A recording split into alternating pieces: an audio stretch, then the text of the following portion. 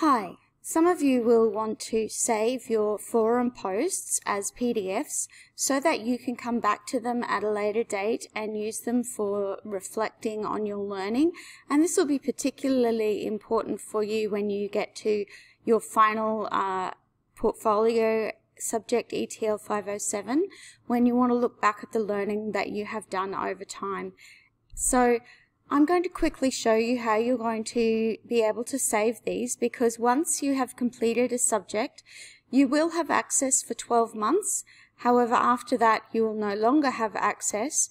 And so it's probably important that you save your forum posts as a PDF or something that you were able to go back to at a later date. Now, I'm going to show you two ways that you can do this. So let's go into a module of discussion, and let's go into the role of the principal and the TL. And if you don't know what all of the posts that you've made, probably the quickest way to go is to go to the search up here and click on that, and then just type in your name.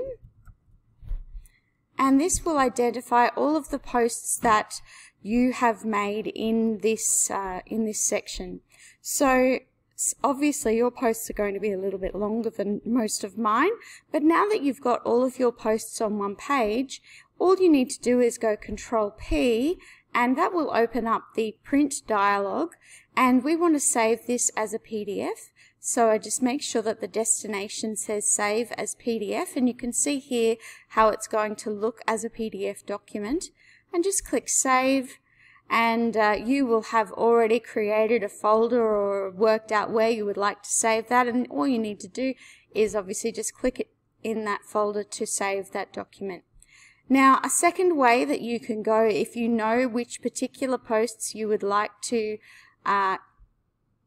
save, is go back to the discussion board and open up, let's just go to general questions,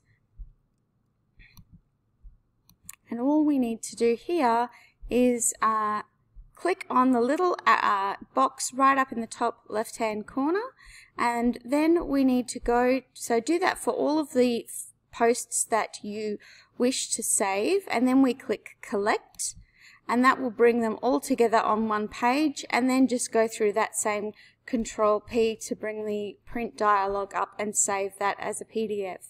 Now, save only your own forum posts, because that's what you're going to be reflecting on, is your own learning, and so that's really important that you just respect everyone's privacy in that respect. But that's as simple as it is to save. So enjoy going through and saving all of your posts and keeping them all together so that you can look back on your learning later on. Thank you.